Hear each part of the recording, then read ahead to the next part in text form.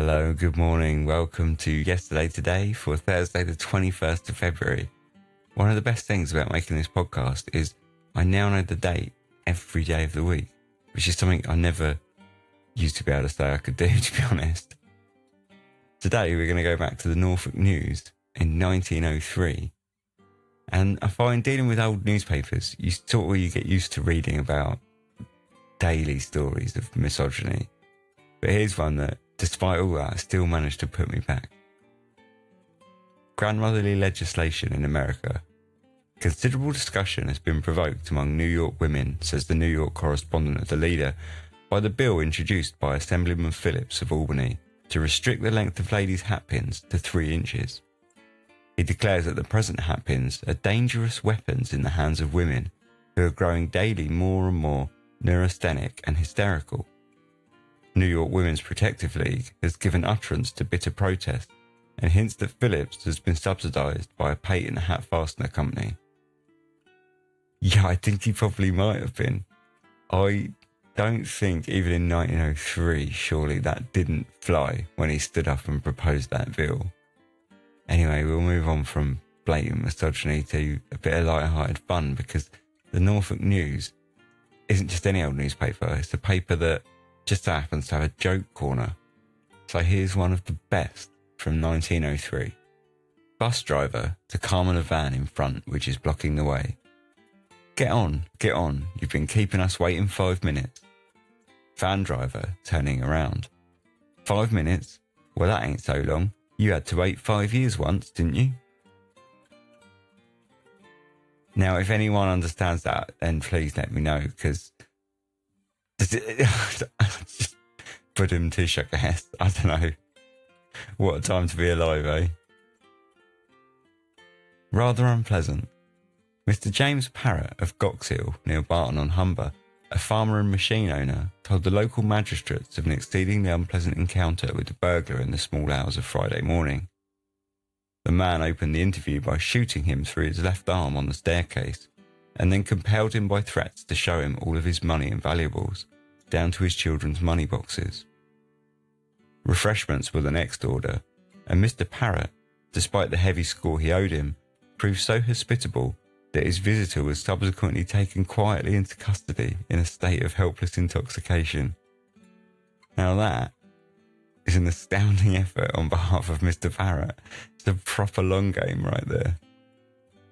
The Norfolk News, not only does it have a joke column, it has a news in a nutshell column, which I'm fairly certain is not meant to be satire, because one of the stories is about a man who commits suicide by standing in front of a train.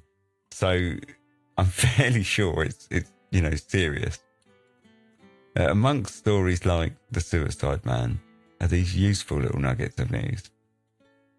Professor Momsen, who recently met with an accident by setting fire to his hair, was on Tuesday knocked down by a cab.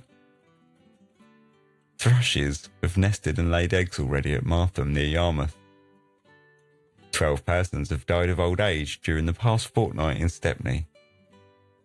At Bolton, Miss Irene Stevens, the daughter of a vicar, has been fined 2 shillings 6pence for striking a tramway car conductor 3 times in the face. She stated that he refused to give her a penny instead of 2 halfpennies, and then tried to trip her as she was leaving the car. It's always quite interesting when you find stories in these old newspapers concerning sort of laws or bylaws or legislation which you assume they probably didn't last very long, and they always seem to be sort of knee-jerk responses to something that's happening at the time. And this is a stellar example of one that I sort of hoped was a knee-jerk. Frederick Reed, licensed victualler, was summoned on the information of Superintendent Reed with permitting drunkenness on his licensed premises. 3 Boars at Spooner Row, Windermere, on the 28th of January. This case arose out of the previous one. Defendant, sworn, said the charge was a false one, and that the man was not drunk.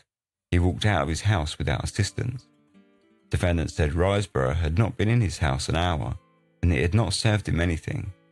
What beer he had was what others had given him. Now that is mind-boggling. So Frederick Reed's a licensed pub owner, and he gets taken to court for allowing one of his customers to get drunk.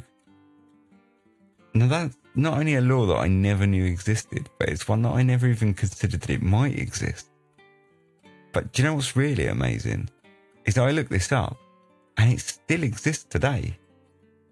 It's Section 12 of the Licensing Act 1872, and it outlaws every person found drunk in any highway or other public place, whether a building or not, or on any licensed premises.